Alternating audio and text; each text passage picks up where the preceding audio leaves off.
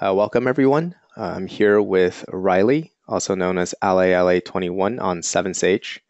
Riley just recently got a promotion to Sage for having scored a 177 on the September 2017 LSAT. Congratulations, Riley. So to get started, Riley, can I just have you introduce yourself? Tell us a little bit about your background. Where are you physically? Um, what your plans are for between now and next fall when you go to a great law school, stuff like that. Yeah, sure. Thanks so much for hosting this, JY. I'm honored and humbled to even be asked to do something like this. Yeah, so I'm Riley. I am from Colorado. I was born in Colorado and I still live here in Denver. And I graduated from college in 2014. So I've been out of school for a couple of years. And yeah, I was lucky enough to be pretty involved in speech and debate in high school as well as in college. And so I think that's sort of given me a strong background in argumentation and just sort of critically thinking about things that might be somewhat related to the LSAT. Riley, what did you study in college? I was actually in a weird major called Science, Technology, and Society, which is this interdisciplinary major, which kind of focused on entrepreneurship and management and how that sort of intersected with technology policy. So, a bit of an unusual one. Hmm. Is that like a feeder program for all the startups around the area? Not really. No, I don't know. It was definitely a growing population or a growing major. I mean, but no, I think those kids did CS for sure. Okay. Okay. How does that, I mean, I guess on first blush, it just doesn't sound like it's related to the law. Did you have a change of mind later, or was that, or did you go into college thinking like I'm going to do this in preparation for law school? I actually went through college thinking I wasn't even going to do grad school, period, at all. Which now, in my somewhat more wise year of 25 years of age, I see as a mistake. But in any case, yeah, no, I kind of went into school being interested in business and entrepreneurship. And I still think that's really a valuable thing. But I guess really when I started getting interested in law school about a year and a half ish ago, it was sort of an evolution of thinking about what I wanted to do in life, and I had always been really interested in policy and public service. My family has kind of a long history of public service, and so I started thinking about like kind of where my skills could be best put to use, and having a really long history of doing written and oral argumentation and speech and debate, and a lot of research and writing in my work experience as well as my school experience. I kind of began to see how being a lawyer could sort of be the way I can maximize applying my sort of experience and talent in that realm to sort of make that impact that I'm hoping to see in the future with public interest law or something like that. Right. Would you mind telling us a little bit more about your family's history with public service? Sure, yeah. Well, my actually on both sides of my family, my grandparents were pretty involved in various community organizations, especially education and affordable housing. And then my dad actually has devoted his whole career to basically government and nonprofit work. So I think I've really been able to see the strengths and weaknesses of government and public service, and how it ultimately does a lot of really great work. Are you also looking more to the public sector, either government service or nonprofit work for after law school? I think that would be ideal for sure. I mean, I know that a lot of those jobs are really hard to get, and so it'll be a challenge. But yeah, I think I don't want to commit myself to anything in particular yet, but I think definitely Right. something in the public realm would be kind of my ideal outcome. Right. Cool. Okay. I'm sure a lot of people here are wondering. I'm very curious to find out how you got your 177.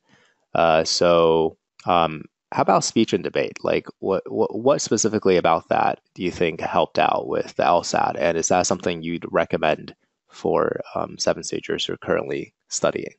Oh man. I guess if you're in college, yeah, go for it. Why not? It can definitely be a good thing.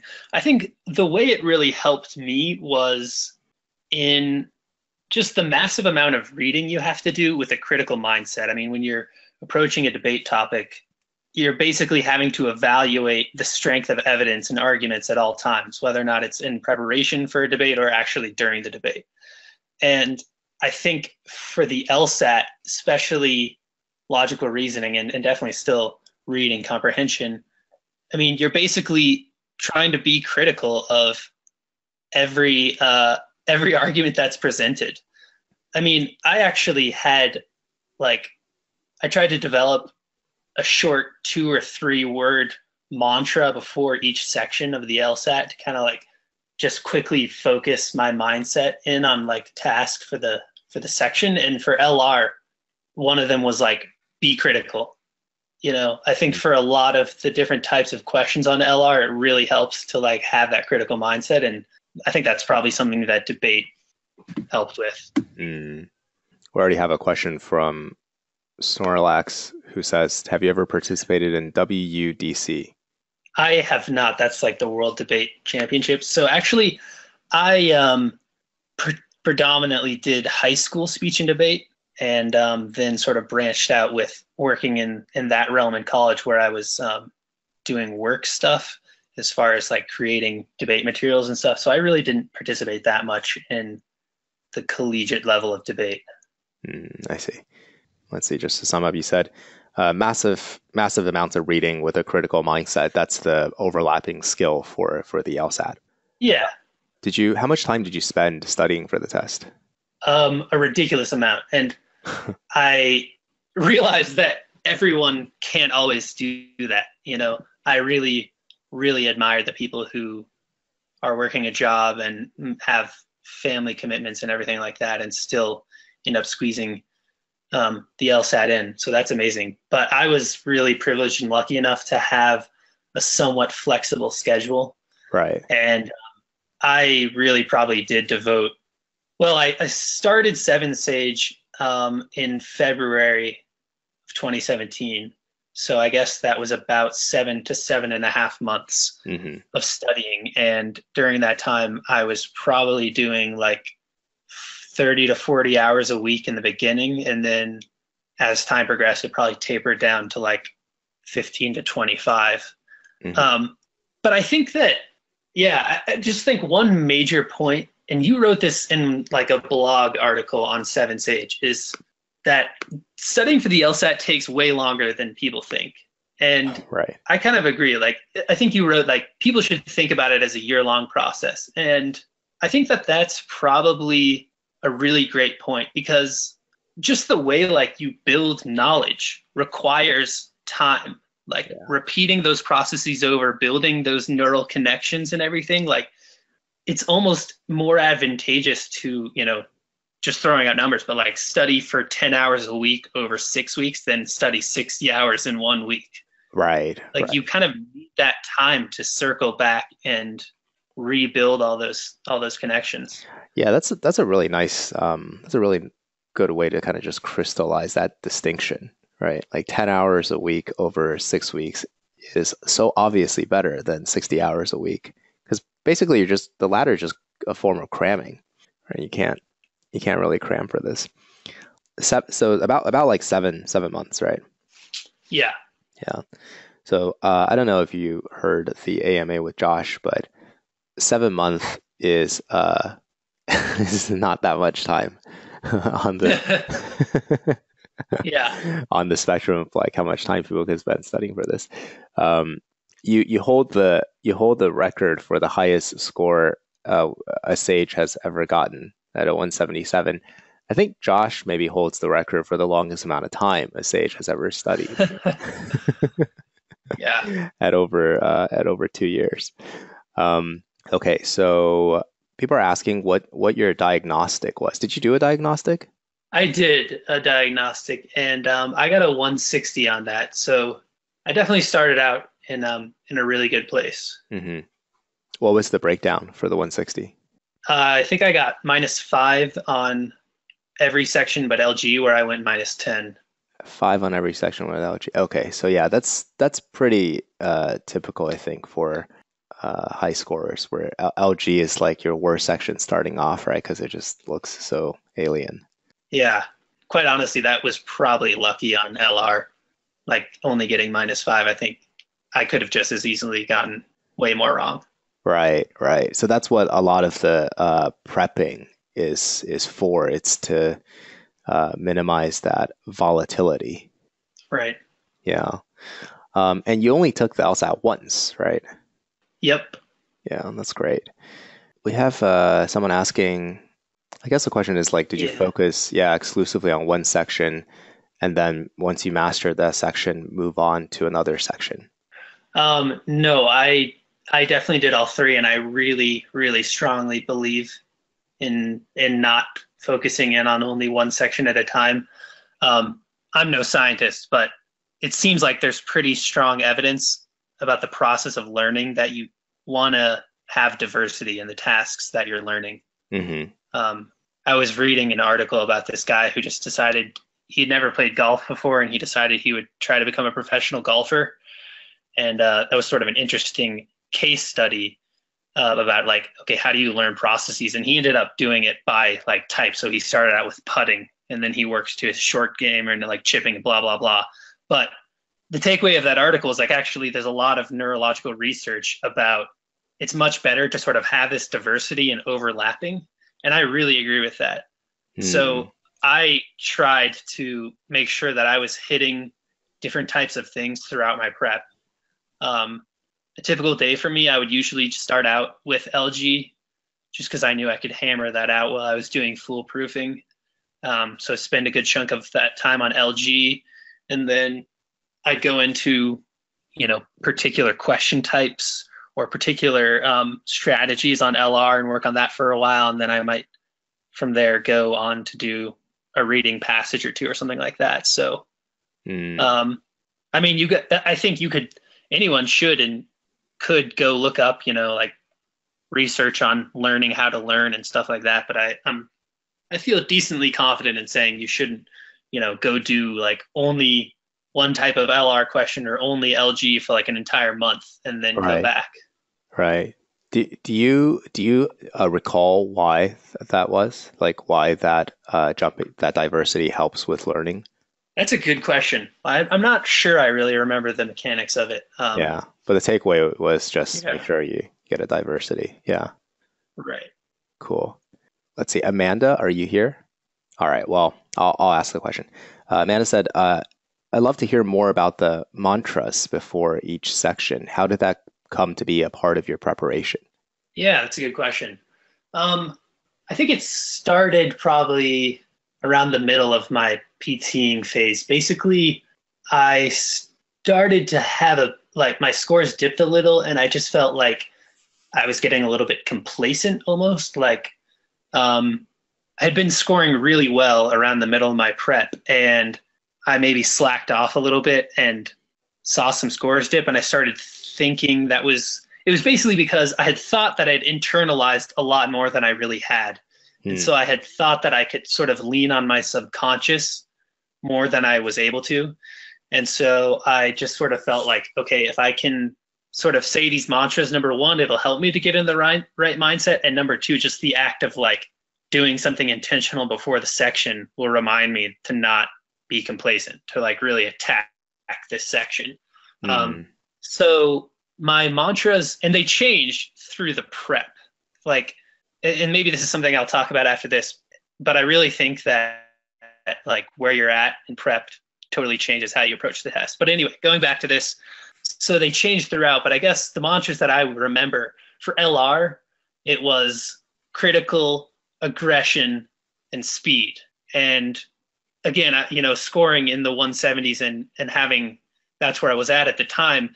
I needed to stay critical because I was just not especially on like flaw, strengthen, weaken, sufficient assumption, that kind of stuff, Hmm. I wasn't being critical enough. I was kind of just like, oh yeah, I'll read the stimulus and like it'll pop out to me. But then during that phase of my prep, it really wasn't. It was kind of just like, oh man, all right, well, I guess I'll read the answer choices. And that wasn't good. So I started really pushing myself to get back into a critical mindset, really trying to find the flaw in the argument before going to the answers. And then aggression and speed, I think, just kind of comes from in that last phase of preparation. Once you're scoring highly, it really benefits you to finish a section early with time to go back for a second pass. Hmm. And so, yeah, I was just trying to really motivate and remind myself to push the pace because I think that was ultimately critical to bring those last few LR points onto the board. Yeah, and then for RC, I guess my two little sayings were like read with empathy and the answer is in the passage, don't compare answers. And so basically on the empathy thing, it's like I found it really helpful to try to read the passage in a way where I was trying to figure out like, okay, why is the author writing this piece and what are they trying to really get across? I thought that sort of helped me to sort of develop an intuitive sense of like the underlying purpose of the passage. Hmm. And that helped with some of those overview questions. And then the other sort of point about the answers in the passage, don't compare the answers, is basically in the beginning of my prep, I usually was like down to, 2 or sometimes even 3 answers on RC, and I'd start comparing them to one another and Right. saying which one is more right or more wrong. And ultimately, you have to be really objective and realize that all answers except for one are 100% wrong. Yeah. And so I sort of tried to really remind myself, hey, if you're going to go looking for an answer, it's in the passage. It's not by Right. comparing the two together. And Yeah. that really helped on RC. Yeah. Especially the vast majority of questions on the RC section are like the inference types, right? Or the what was Right. stated type or the inference or make an inference type as opposed to like the other way around, like the weaken strengthening. And I like what you said about the empathy bit. It definitely helps to preempt for the purpose kind of questions. And also, I think it helps to preempt the attitude questions, like the author's attitude. And even the main point questions, really, because a Hmm. lot of the main point, sometimes wrong answers on main points will be factually correct, Yeah. but they just don't get the emphasis right. And so if you're thinking about, okay, well, yeah, that was in the passage, but why did they really write this passage? Yeah. That steers you to the better answer or That's the one right. correct answer. That's right. LR, you said the mantra was critical aggression speed. RC was empathy, answers in the passage, and don't compare answers. Now, were those mantras like sort of end stage mantras, like towards the end of your studying? And you mentioned, I think you alluded Yeah, to some evolution in that process.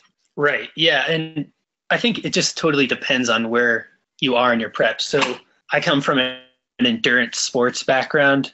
And so I did a lot of sports in college. And basically, like when we were preparing for the season, the preparation we did, during it was a summer-ish sport. And so the preparation that we did in the winter and in the spring was entirely different than the preparation we did in the summer. And I think it's sort of similar as to where you are at on your LSAT journey, so to speak. Like you've got to start out not caring at all about timing and not caring at all about Hmm. execution. Like you're entirely focused on the fundamentals of logic and argument structure and identifying things. And then as you progress, you might become more task oriented to question types on LR or types of RC passages or something like that. And then from there, you start adding on the cherry on top of executing a particular strategy. So, I mean, your mantra earlier on in your prep might actually be something more like don't rush because maybe the nerves get to you enough that you'd rather focus on accuracy in the beginning or Yeah. something like that. Or you might have a particular question weakness, like an LR question type that's really weak, and you have something to remind you about how to address that question type. Initially, you're saying focused on just your core competencies, like you got to understand how causation logic works, right? You got to understand how conditional logic works, how they're different, like basic grammar Yeah, analysis. and actually, just so I don't forget it, because this is reminding of it. Honestly, my biggest takeaway that I would want to drill home to people is that timed practice, in my opinion, is way too overemphasized in like the average student's mind. Hmm. I think, and to be fair, timing is super important on the LSAT, and that's an in-game thing. And like, yeah, 35 minutes is scary, but I see students in the core curriculum of 7Sage all the time asking like, should I be timing this? How fast should I be doing these questions? Am I doing them fast enough? And they're just starting out in their studies. Right. And so I actually pretty much never did timed practice. The much more important thing to do is to set up a system and a process of attacking the questions in the optimal way, and then practice that over and over and over. And as you gain mastery, your time will automatically take care of itself. Right. That's hard for people to see or believe, I think. But okay, so let me see if I got this right. You're saying you did very little time practice, at least in the beginning. I mean, you weren't taking like PTs under full timed conditions. You just were doing problem sets, like taking as much time as you need, just making sure you understand Yep. the logic of the question, right? The argument. And once you could do that, like time, your speed just picked up naturally as a function of competence, as a function of increased competence. How? Like, Right. why would that happen? Yeah, Why would like becoming more competent help you be faster? I mean, I think it's just once you start achieving more competence and mastery, you're just naturally able to more quickly identify, argument parts, argument structure. Right. Once you've repeated a process, you know exactly your task. At first, sufficient assumption and necessary assumption questions seem incredibly foreign to Right. me and everyone else. Right. Or you're just not used to doing something like that. Yeah. Like logic But games, right? yeah, and like logic games, exactly. Yeah. I just think like, and it kind of depends on where you're at. Actually, there was someone on the forums today talking about this, but basically, I think that if you schedule it out enough that you're putting in enough practice tests, that's going to be generally enough timed constraints on your own. So Right. I think someone asked this at one point, but I ended up doing over 35 practice tests. And each one of those I did fully proctored using the 7Sage app with a timer. Right. So So just to be clear, that was all of the timed. yeah, that was timed. That was Yeah, 100% timed to, yeah. right. Yeah. So it's just when you were, before you got to that point of taking lots of PTs, mostly you were focused on doing not timed practice. Correct. Okay. Yeah, and then all other drilling that I did, even during the PT phase, was still untimed. Yeah. Yeah. So the only timed work I did basically was the actual proctored practice tests, Yeah. 35 of those. which is a lot. Yes. Yeah. That is a lot. Yeah. I mean, if you started from 36, that's up to PT 70, right? In the 70s. Yeah. I'm guessing you still had some fresh PT saved in case you were going to take it in December or something. Yeah. I started out with 36, and then right around 50-ish, I realized that I just wouldn't have time to do all of them anyway. So I jumped ahead and pretty much skipped most of the 50s. Yeah. And then started back up in the 60s. Yeah. And what was your improvement in your score like? Was it just like straight going upwards? Did you ever experience a plateau, or did your score ever dip below your initial diagnostic of 160? No, it didn't. After I did the core curriculum, the first test I took after the core curriculum, I jumped up to a 168. I generally started rising, but there is variation. And to be honest, there was variation in my scores throughout the process. I don't know if that's a function of on the upper end, it's just really hard to consistently score at the tippy top, but I think it's natural to have variation throughout. But yeah, it was definitely a battle. And I think, too, there were certain points throughout my prep where I struggled with certain things or others. Like, for example, I really tried hard on logic games. Actually, just to back up and talk about that, I mean, I did so many logic games. I think at the end of the day, I did well over 700 attempts at logic games. Um, Wait, so that's a 700, lot. 700 logic. There's 4 games per section. So over Yeah. 10 prep tests, that's 40 games. Over 100 prep tests, that's only 400 games. So you're saying you definitely did like the same game multiple times. Yeah, I did every logic game from 1 through 35 at least 5 times.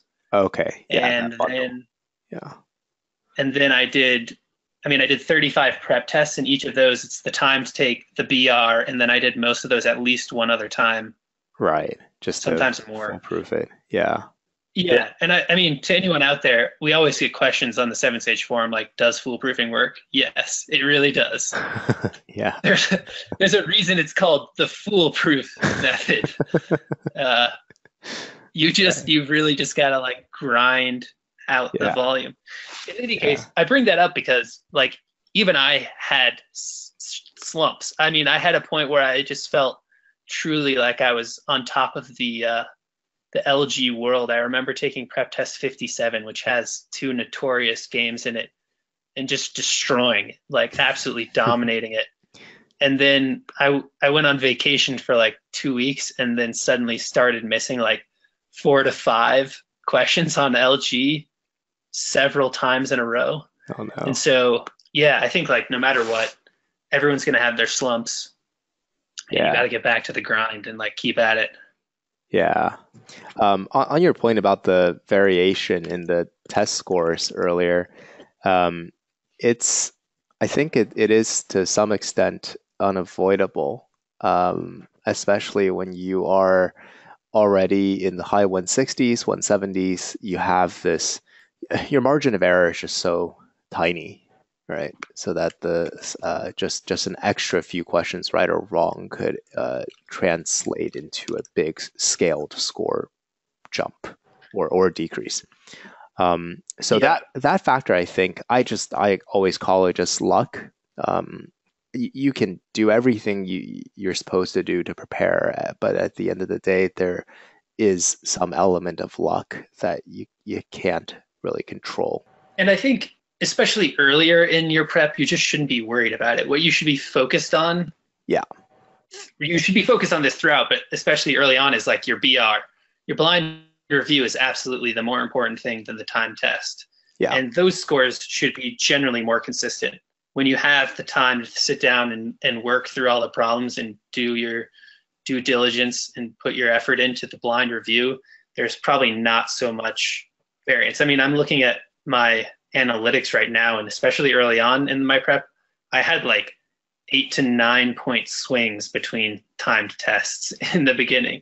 And I Hmm. think that was basically like, yeah, I wasn't really practiced and experienced with doing a whole timed test in a row. But my BR scores were all basically the same. Right. Um, That's so I think that's that's Yeah, important. that's really important. You got to get your BR scores to be consistent. I mean, that because the BR score is basically a way to take one of the factors, one of the components that affect your time score out of the equation, and that component is time, right? So the BR score is just sort of a clean look at your understanding of the material, right? Not under stress, not under time, Right. just yeah. So that's a good way to figure out like, am I getting things wrong because of time, or am I getting things wrong because of a lack of understanding, right? So if your BR score Exactly. isn't at a 180, then there are clearly gaps in your understanding.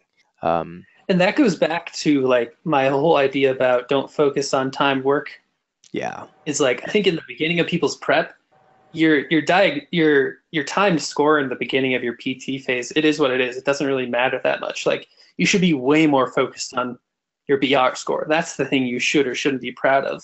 that's right. Um, That's right. really try to push that up as high as you possibly can. Yeah, right. So I think we're getting a lot of reactions to um, your point of not focusing on timed sections. Did you ever like so on that point? LG section was your weakest section throughout most of your prep. Even for LG, did you not try to like do timed section drills, um, or did you make an exception for LG? Yeah, I would say that's the one exception was LG, but even then I was trying to be really cognizant of not rushing. Hmm. So it was never like, oh, the target time on 7Sage is 5 minutes, so I'll set my timer at 5 minutes and see if I can get it done in that time. It was more just like, I'm going to set a stopwatch or a clock that counts up, and I'm going to make sure I do all of my processes, do all my inferences and my setup, and answer the questions. And then whenever that's done, I'll click stop and keep track of it. Mm, Um, and I think that mostly just served as a confidence boost over the months to be like, yep, this is definitely working. Like I'm clearly seeing the times drop. You yeah. know, like when I started out, I mean, I have the log. I definitely set up a log where I recorded the, trying to maybe even pull it up here. I recorded the game that it was, the date I was doing it on, how long it took, and then kind of just a 1 to 10 rating about how confident I felt. Right. And I mean, starting out, yeah, there were plenty of games where I pretty much maxed out at like 25 minutes to do a single game, or 15 plus minutes, and then by the end, I was consistently doing entire sections in around about 15 minutes. Um, so Did what? those were sections that I'd already done 4 or 5 times, Oh, I see. Okay. but Okay. Yeah. yeah, not. Although, yeah, I mean, at the end, very end, occasionally I really did get a totally fresh section done in 25 minutes, maybe. But Yeah. um, That's yeah, great. I think for LG, for sure, repetition and foolproof method, doing the same game over and over, Right. way to Um, go. okay. So you participated when you were studying. You participated in some like blind review calls, right? That we had the students organize on the forums. Yeah, I did the September study group that we had. Yeah, can you talk a little bit about that? Like, what was that like? How did that get started? Like, what was participating in that call like, in those calls? Um, yeah, just really anything. So I think a lot of Yeah, people here just have don't know about the study groups, or if they do, have never participated in them. yeah.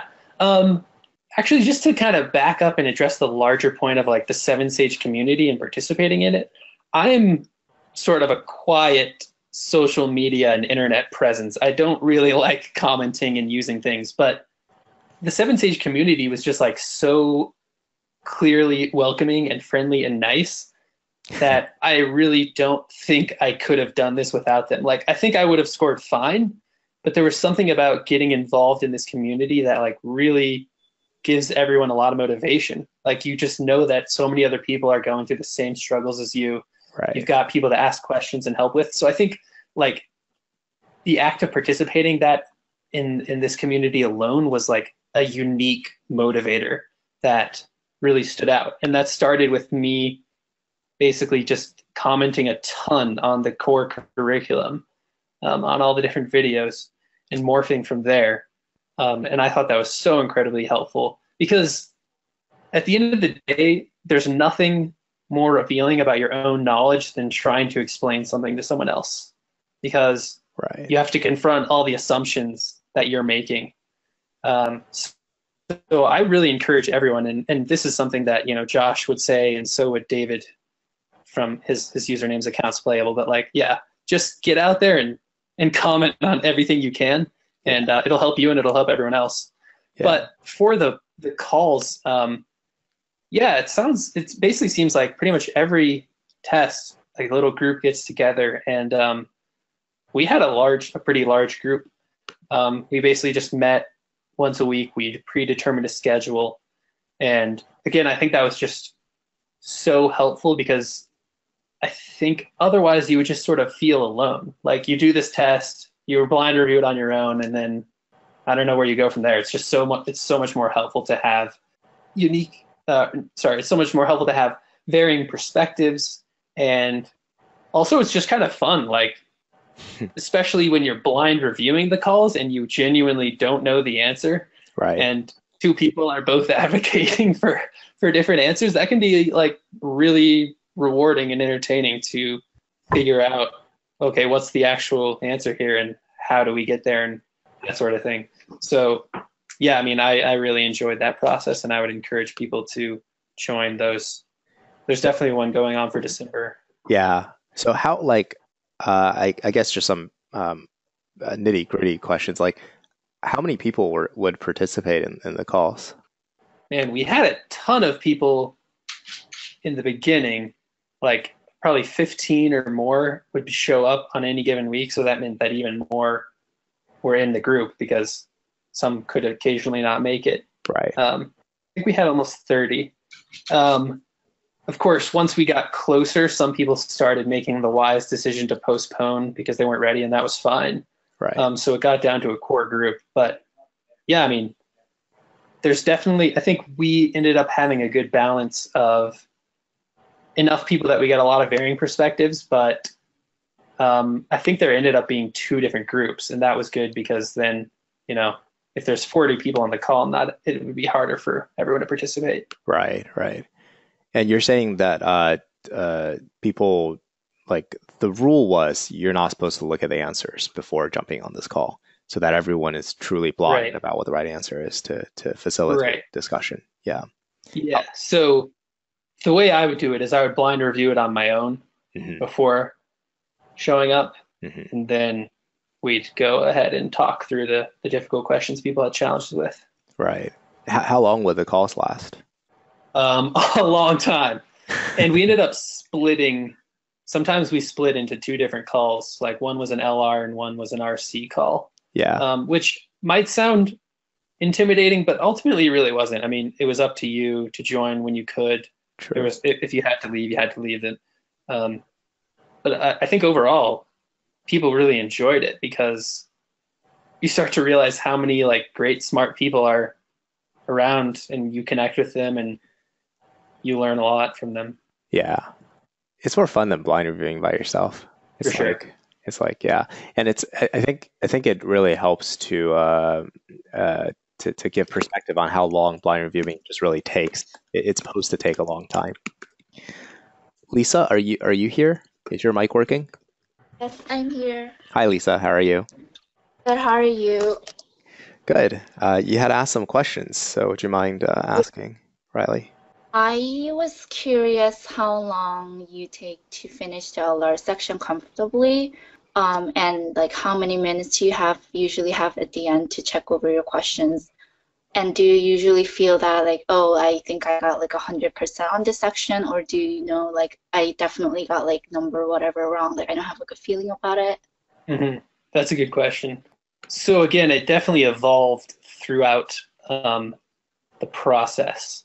So yeah, I would say initially I was probably getting, 5 to 7 wrong per section, and then that sort of narrowed down to anywhere between 2 and 5, and then finally it dropped down to 0 to 2. And that I changed my approach throughout. So initially in that phase, in the very beginning phase, I was still very, very focused on LR question types.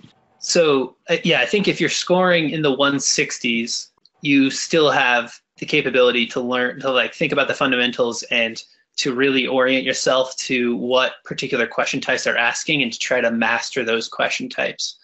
And then from there, you can start thinking more about execution and that sort of thing. And so about midway through my prep, I was finishing LR sections with maybe 2 to 5 minutes remaining, depending on the difficulty of that particular LR section. And then I'd maybe get to quickly look over 2 to 3 questions at the most. And as I got closer and closer to test day, I really changed my mindset. And I think a lot of that was from help from other sages like Josh. And also there's a really great webinar on skipping that everyone should go watch that JY did a while ago. And I think, yeah, people who are scoring in the 160s and lower 170s are probably committing, more in the 160s are maybe occasionally committing overconfidence errors where they don't necessarily know the right answer, but because of time constraints, they choose it and move on. But then once you get up more towards the 170s, you start having underconfidence errors. So basically on the questions that are easier, you're spending too much time on them. So that I really tried to develop this sense of like, okay, you've done hundreds of these LR questions before, you know that this answer is wrong because of this reason, so eliminate it and move on. And that's where I sort of developed that aggression and speed mantra going into LR. And that really changed the way I did LR. And I started finishing with 8, 10, sometimes 12 plus minutes at the end of a section where I was just really ripping through it. And I felt that ultimately paid off. I mean, from a quantitative standpoint, I kept a rolling average of how many I was getting wrong, and I definitely picked up at least a point and a half at the end there by switching strategies. Because basically I thought, okay, every couple tests, I'm probably going to have an overconfidence error, but the 1 point I lose because I was overconfident on this one question will more than pay for itself when I have 10 minutes at the end of the section to go back to 3 hard questions and make sure I get all 3 of those right. That ultimately ended up being my strategy for LR, was to become hyper aggressive. And I think when I first started out on my prep, I was really convinced that I had to read every answer choice no matter what. And I do think that probably is beneficial and the right way to go when you're in the 150s and 160s and maybe even the lower 170s.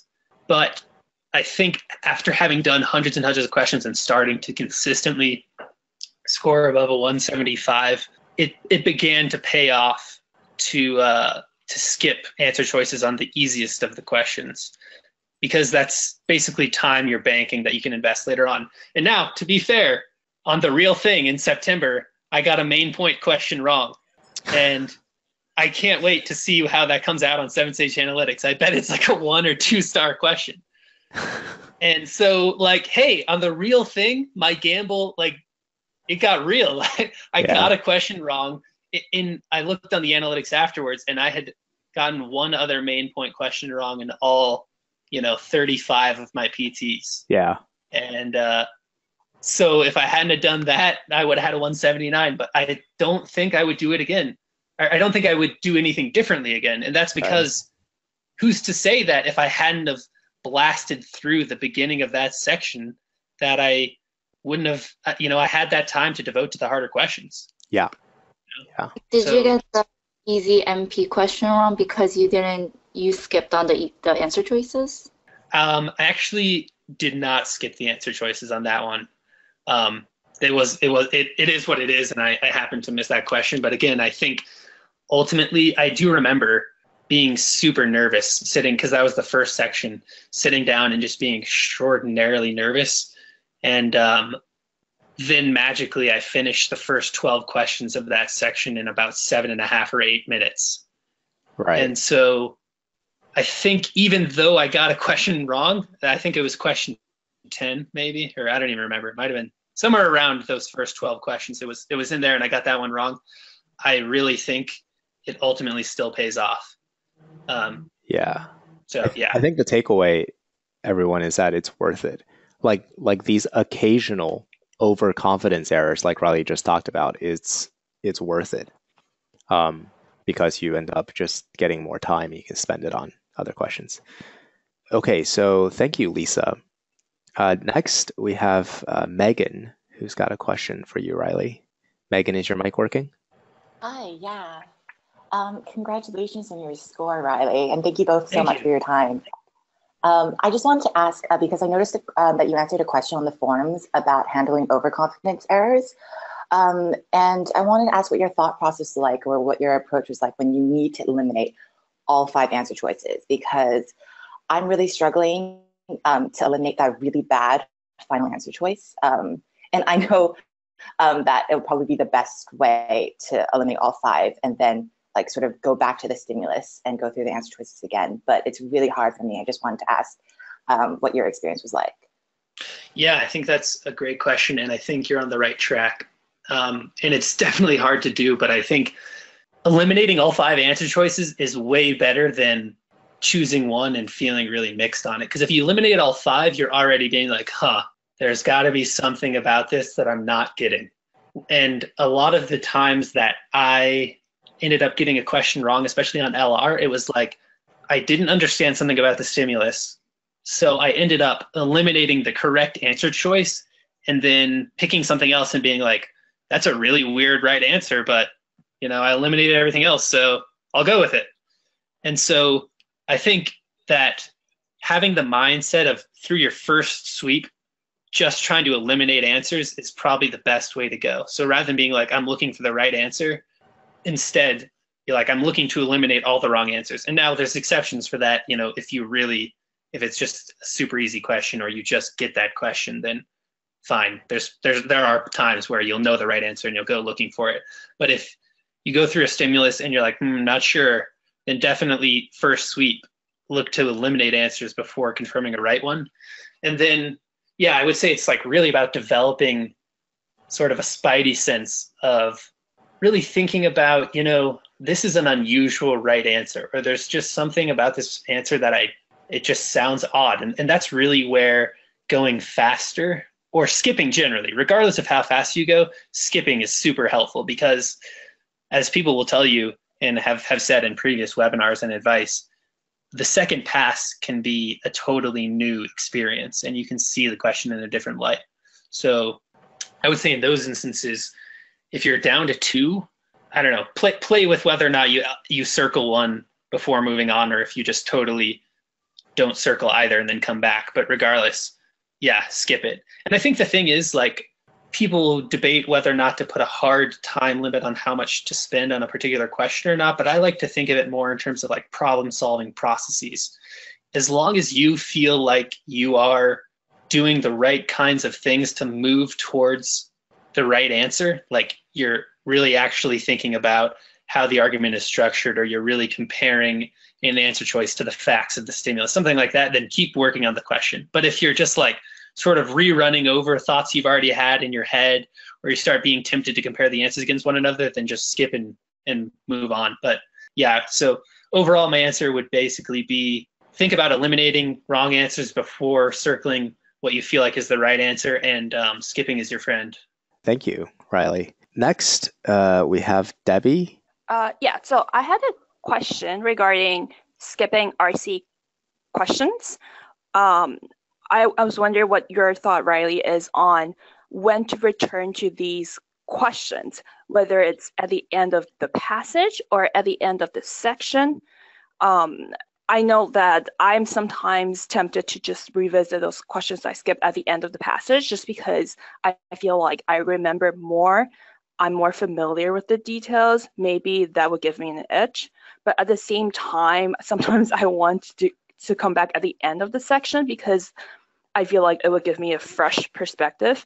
Although I'm also afraid of me having to spend more time rereading parts of the passages that I might have forgotten.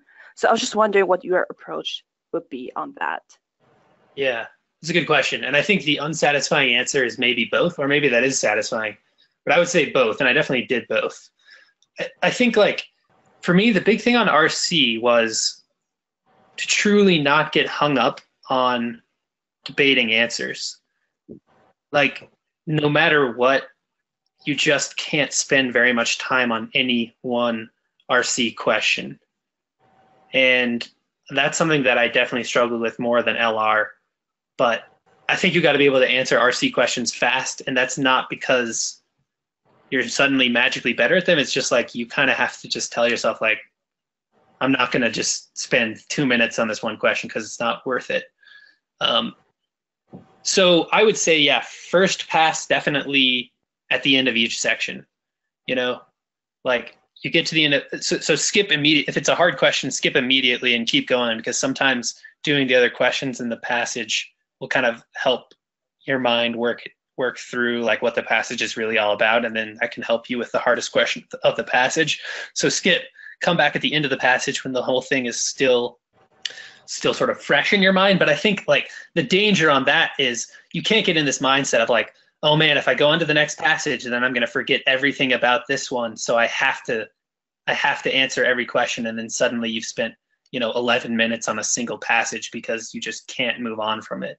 I ended up going -0 on the actual RC for the September LSAT, and a lot of people thought that it was pretty hard.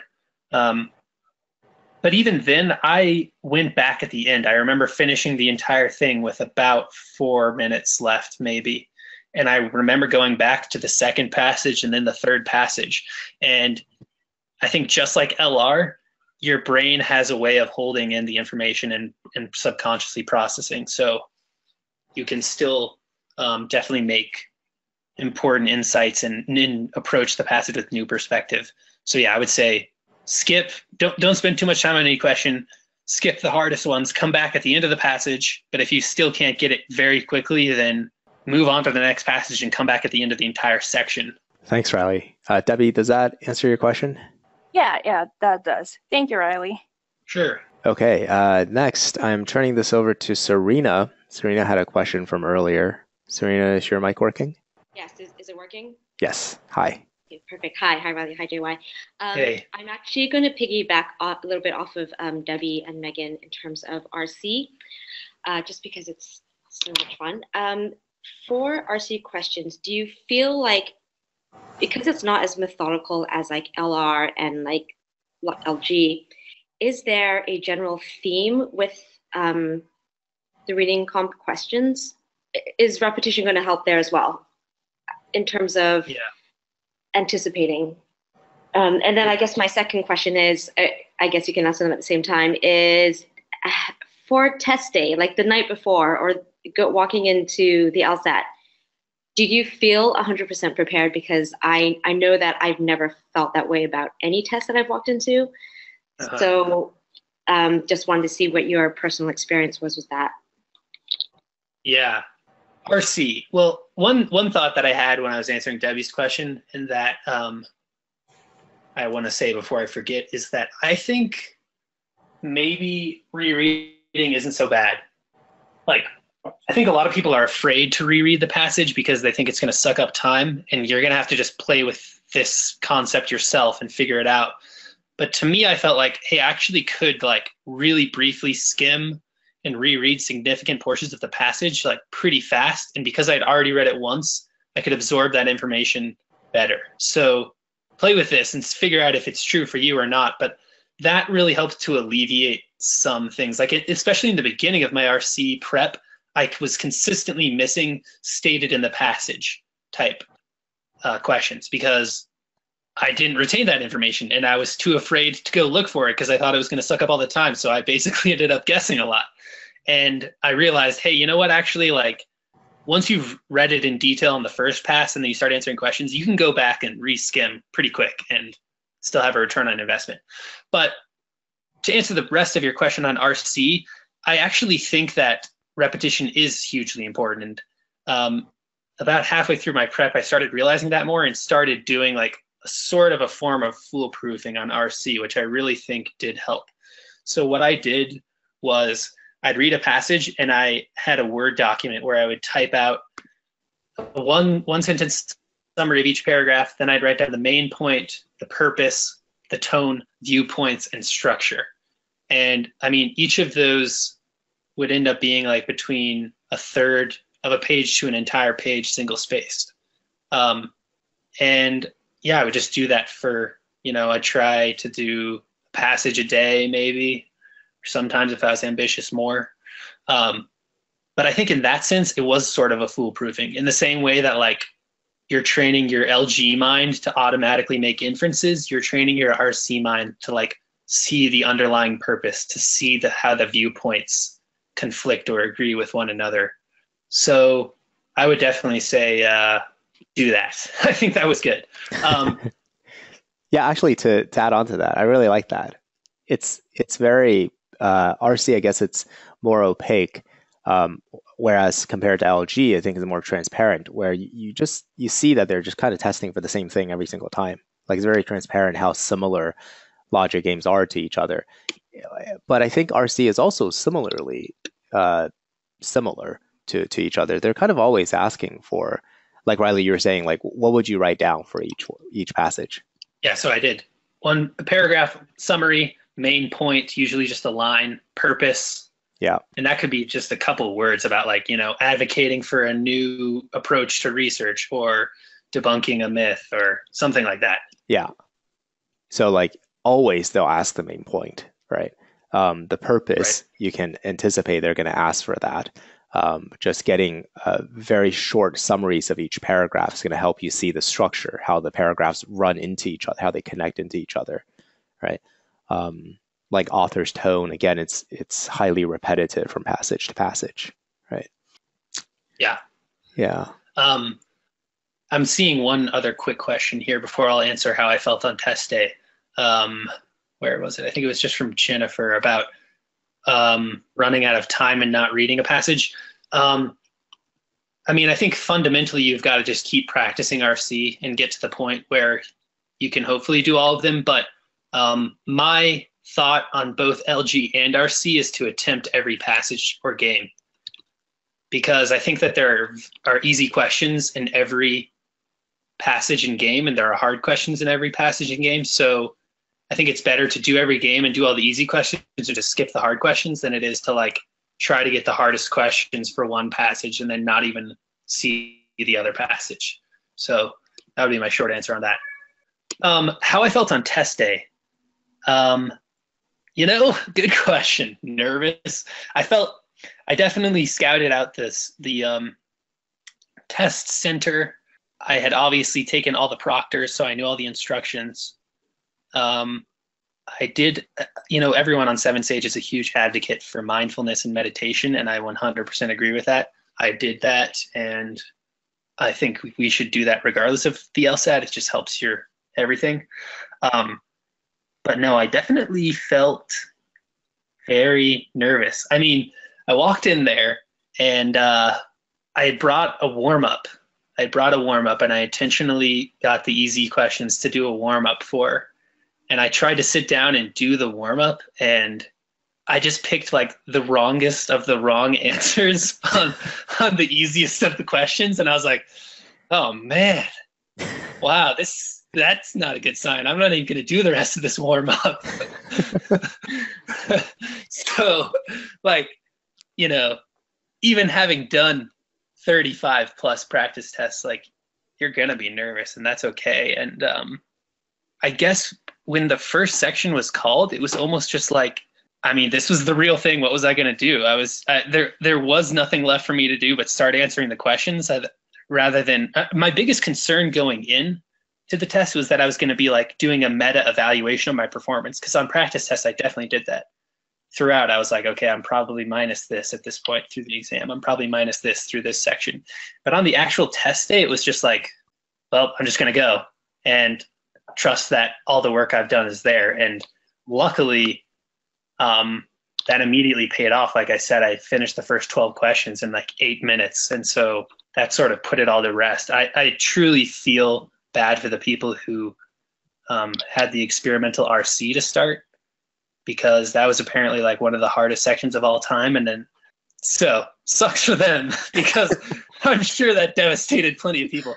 I would be genuinely curious to know if there was like a statistically different score between those people and the other people. But nerves are going to be a factor for everyone. Yeah. Thank you. Yeah, thank you. Let's see. We have Mitzi. Did you want to ask a question? Hi, can you hear me? Yes. Yep. Hi. So just going back quickly to RC, I haven't spent too much time there, but you did mention that you were like notating a passage per day, and I'm sure you were doing that for a while. So just after doing that for some time, like as you're speed reading under time conditions, like were you able to just naturally pull those things because you had been doing it for, quite some time, or like how did that pay off as you're timing yourself?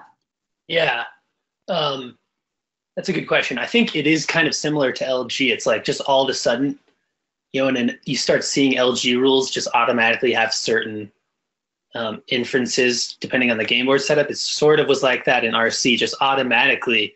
If every time I did an RC passage untimed in my little practice, I knew, hey, in 4 minutes after I'm done reading this passage, I'm going to have to go write down the purpose. So of course I'm looking for that purpose right now as I go read through it.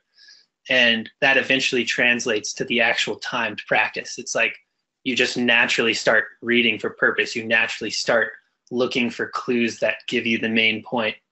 You naturally start looking at the meta structure of the passage. So I think having to be forced to explicitly write it out during your untimed repetition practices, it's with enough time, you're going to start looking at the RC passages in that way. So I would do that. And I mean, you said speed reading, but definitely don't speed through the RC reading. I put in at least 3.5, usually more, like 4 minutes to reading each passage. But yeah. And sorry, just one more question. Sure. How long did you do that? I mean, how long did it take you until you started seeing that payoff? A while, like, at least 3 weeks, probably more like 6 weeks. I started off doing RC practice a lot less intentionally and just kind of doing the RC, reading a passage, doing the questions, BRing the questions, and seeing where I was at. And then I realized, again, about halfway through my prep, so with a couple months remaining, that I needed to be more intentional. And I would say it paid off in eliminating some variation. So I had the potential to do well on RC, and I did score well early on in RC, but I would still have times where I would get, double the amount wrong. And as I approached test day, I think implementing that strategy, it would consistently not miss more than 2, usually only 1. Okay, great. Thank you. Sure. Thanks, Missy. So we have about 10 minutes left, and if you guys have any questions, now would be the time to ask. I think I made it through the list. I might have skipped over some people. I see one here from Ian. Oh, right. He says, did you start PTing immediately after finishing the core curriculum, or did you take some time to drill and foolproof first?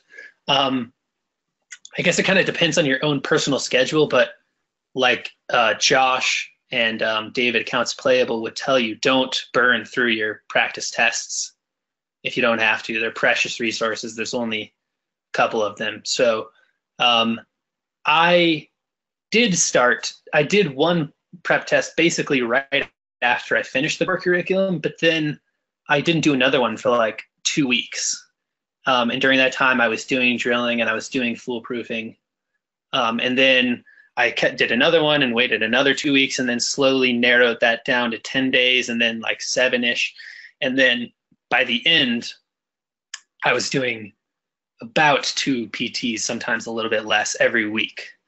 So yeah, don't waste your PTs. If you're feeling underconfident about where your skills are at, you're always better off spending more time drilling and foolproofing before you start PTs, because especially early on in the prep, PTs aren't really that important. Like, you need to learn more. There's plenty of points left on the table, so a PT is just going to tell you the obvious.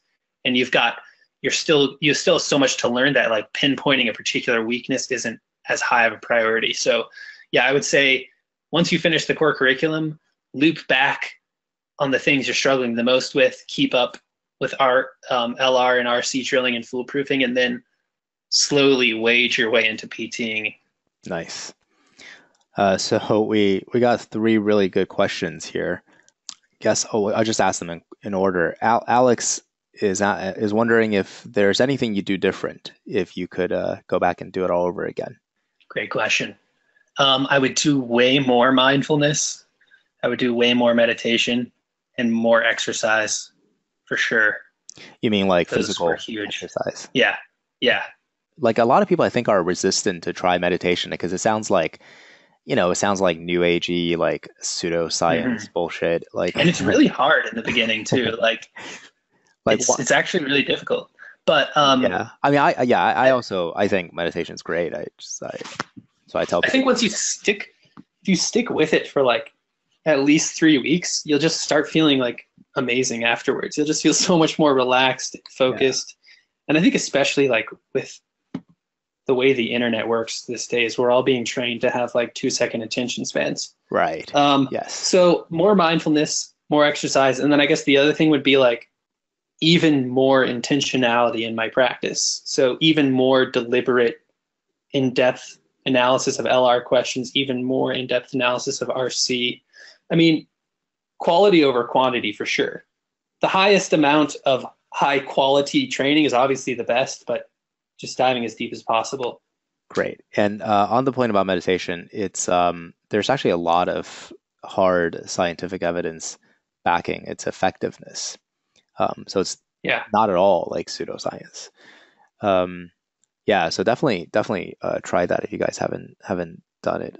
I personally find it to be calming. Like you have this constant noise in your mind that you're not really even aware is there. Like that, a lot of that just kind of goes away. Okay, and then Jennifer is asking, since there's only a month left until the December test, and she's thinking about how to best use that time to improve LG. Yeah. LG is hard to give nuanced advice necessarily because it's a lot about the grind and about just repeating games. I mean, I think repetition is important. Almost more than exposure to new games is exposure to old games to really ingrain how to do those. So do as much volume as you can without sacrificing quality. I mean, focus on the ones you have trouble with. But I think the other thing too is like a hard logic game is hard for everyone. You know, if you give me a hard logic game, it's still going to take me 10 to 13 minutes to do it. The key is that I can do the easy logic games in 3 to 6 minutes so that I have the time. So, you know, I don't think the advice is like, just do the hardest games and then you'll get better at everything. It's like you have to do each type of game on a repetitive level so that you can get really fast at the easy games and you can learn how to handle the hard games. But yeah, I guess for this last month, it's still just try to get that volume in as much as you can get volume in without sacrificing quality. Yeah. And Jennifer, if you haven't ever taped yourself doing a logic game, you should do it. Tape yourself doing a game and watch how you do the game.